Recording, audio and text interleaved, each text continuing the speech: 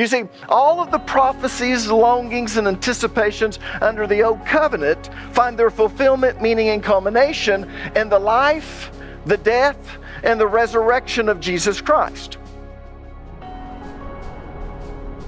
What is the Bible? Well, the Bible is one unified book, but it's also a compilation of 66 smaller books. In other words, there's 66 books that's compiled together in order to make one book. And this book is divided into two large sections, the Old Testament and the New Testament. Now, the word testament comes from the Latin word testamentum, and it literally means covenant. So the Bible is really divided into two covenants: the Old Covenant and the New Covenant. The Old Covenant, known as the Mosaic Covenant, was ratified at Mount Sinai between God and the Jewish nation. You can read all about it in the book of Exodus, starting in chapter 19 all the way to chapter 31. This Old Covenant anticipated and pointed to a new covenant that would be initiated by the Messiah. Look at Jeremiah chapter 31, verses 31 through 33, and I'll show you what I'm talking about. Notice what it says. "The day is coming, says the Lord, when I will make a new covenant with the people of Israel and Judah. This covenant will not be like the one I made with their ancestors when I took them by the hand and brought them out of the land of Egypt. They broke that covenant, though I loved them as a husband loves his wife, says the Lord. But this is the new covenant I will make with the people of Israel on that day, says the Lord.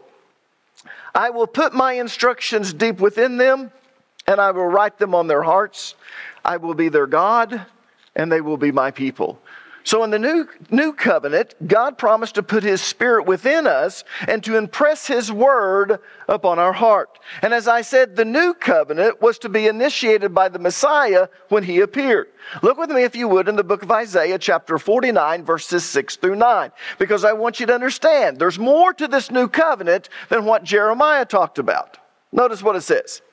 He says, you. Now, I can't assume that you know who He is or you is. So who is He? God. So God says, you. Is He talking to you? No, He's not talking to you. Who's He talking to? You is the Messiah. So, God says you, the Messiah, will do more than restore the people of Israel to me. Jeremiah said He's going to make a new covenant between God and the children of Israel. Isaiah expounds on that. In fact, he says, God says, you, the Messiah, will do more than restore the people of Israel to me. I will make you a light to the Gentiles. You see, the Bible classifies all people into two categories: Jews and Gentiles. If you're not a Jew, you're a Gentile.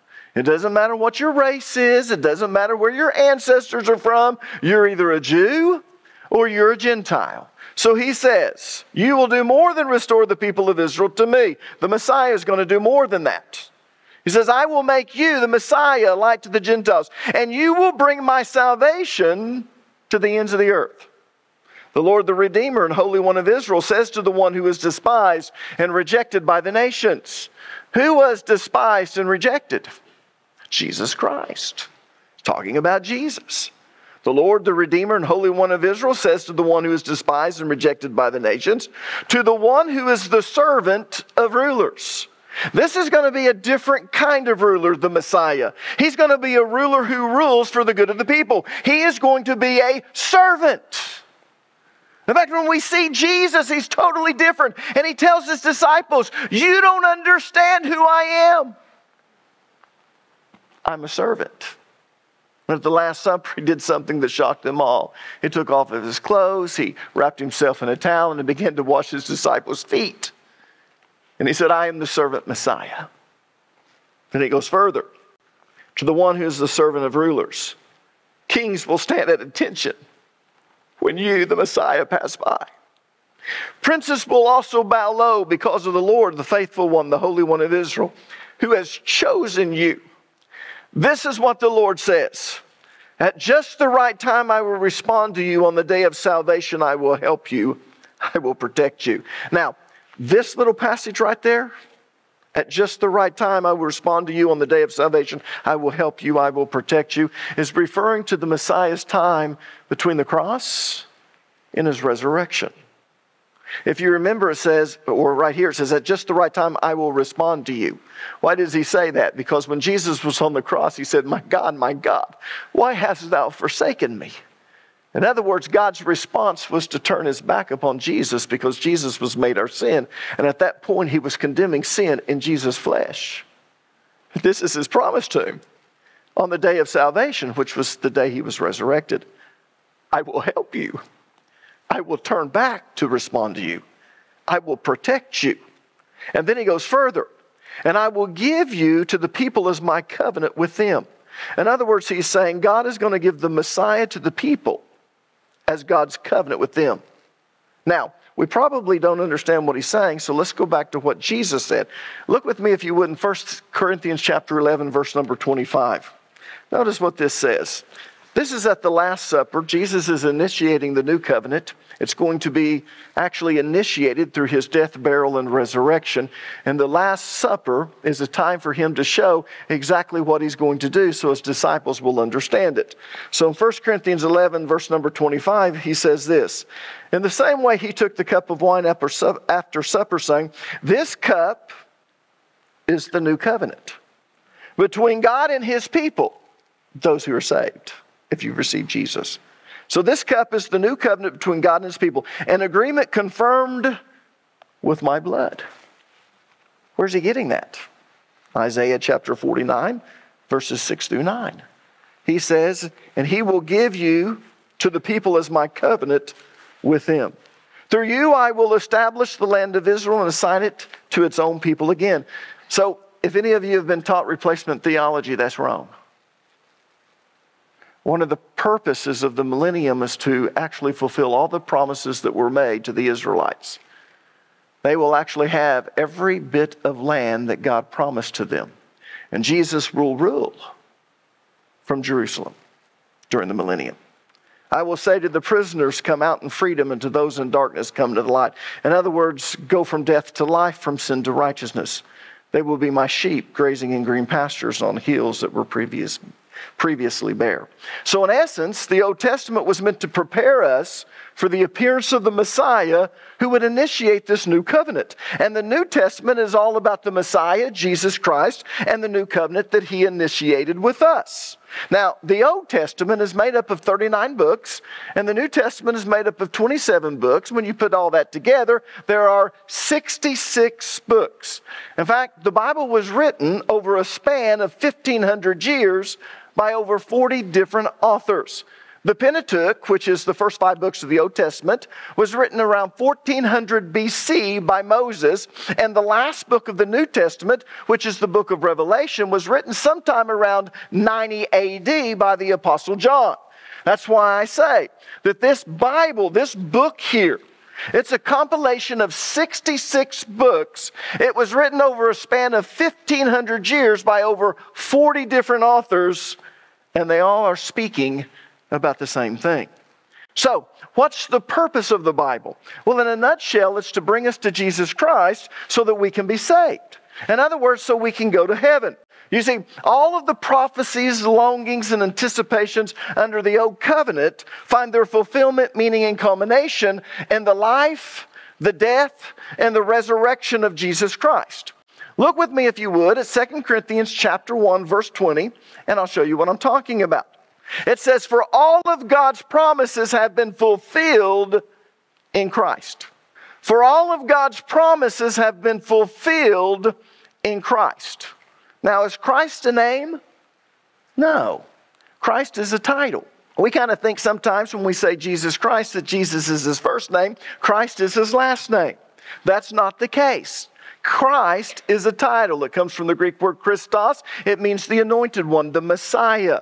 So when we say Jesus Christ, what we are saying is Jesus, the anointed one. Jesus, the Messiah. But what this is saying is, for all of God's promises have been fulfilled in the Messiah. And who is that Messiah? Jesus. And then it goes further. With the resounding yes. And through the Messiah, or Christ, our yes ascends to God for his glory. Now, does everyone understand the last part of this verse? Probably not, so let me explain it to you. What it's saying is that when we finally realize that Jesus has fulfilled all of the messianic prophecies by dying on the cross to pay for our sins, and by giving us eternal life through his resurrection, we shout, yes! Yes, Jesus, yes! You are my Lord. You are my Savior. Now, if you got saved, you probably didn't do that on the outside, but you probably did on the inside. When you finally realized who Jesus was, what he had done for you, inside you're going, yes, I want Jesus. Yes, I want to make him Lord of my life. Yes, I want him to be my Savior. And that's what this is talking about, which is the glory of God. So the goal of the Bible is to bring its readers to receive the forgiveness of God in Christ Jesus, thereby giving us eternal life. Look at 2 Timothy chapter 3, verse number 15, and I'll show you exactly what I'm talking about, because this says it word for word what I'm saying, except in a better way. Notice what it says. You have been taught by the Holy Scriptures from childhood, and they have given you the wisdom to receive the salvation that comes by trusting in Christ Jesus. Wow. Let me read that again. You have been taught the Holy Scriptures from childhood, and they have given you the wisdom to receive the salvation that comes by trusting in Christ Jesus. See, it's the Holy Scriptures that give us the wisdom to receive salvation by placing our faith in Jesus Christ. And that's its ultimate purpose, to bring us to Jesus Christ so we can be saved. Now, I told you in the introduction of this sermon that I can no longer use theological terms like saved, redeemed, sanctified, without first explaining what it means. So what does it mean to be saved? So many of you sitting out here have grown up in church all your life. If you went to the Baptist church, you've heard that term all of your life. Saved. Are you saved? And you kind of gleaned what the meaning was, but if I asked you to define it, you probably couldn't. And if I said, what are we saved from? Most of you would say hell. But actually, that's not correct. What are we saved from? We are saved from our sin. Romans tells us, for the wages of sin is death. Hell is simply a consequence of us being sinners. So what Jesus had to do is he had to pay the penalty for our sin and in some way transform us to be righteous so that we wouldn't have to pay the consequences of our sin. So when we say that we're saved, what we're saying is we're saved from our sin, but more importantly, from the consequences of our sin, which is, and you're right here, hell. And hell is only a temporary holding place, because every person will be resurrected. The righteous will be resurrected before the millennium begins. The damned will be resurrected at the end of the millennium. They stand before God in what is known as the Great White Throne Judgment, and they're judged out of the things written in the books. And why are they judged out of the things written in the books? Because they didn't receive Jesus Christ as their Lord and Savior. In essence, what they told God is, I don't want Jesus to pay for my sin. I'll pay for my own sin. And you will if you don't receive Jesus. The only problem is you can never quite fully pay for your own sin. And you'll never be righteous. And God can't give you eternal life if you're not righteous.